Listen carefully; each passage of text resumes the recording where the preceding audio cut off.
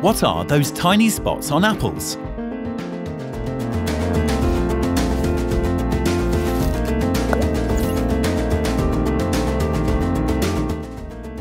The little pinprick spots on apples, pears and potatoes are called lenticels, and they're very important.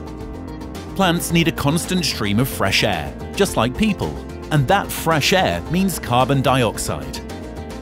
Flowers, trees and fruit all take in carbon dioxide and give off oxygen.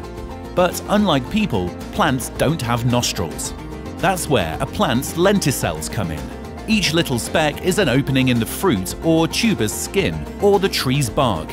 Carbon dioxide goes in and oxygen comes out. Through these minuscule snorkels, a plant is able to breathe. Like any opening, lenticels are vulnerable to infection and sickness. In an apple disease called lenticel breakdown, a nutrient deficiency causes the apple spots to darken and turn into brown pits. This doesn't hurt the inside of the fruit, but it does make the apple look pretty unattractive.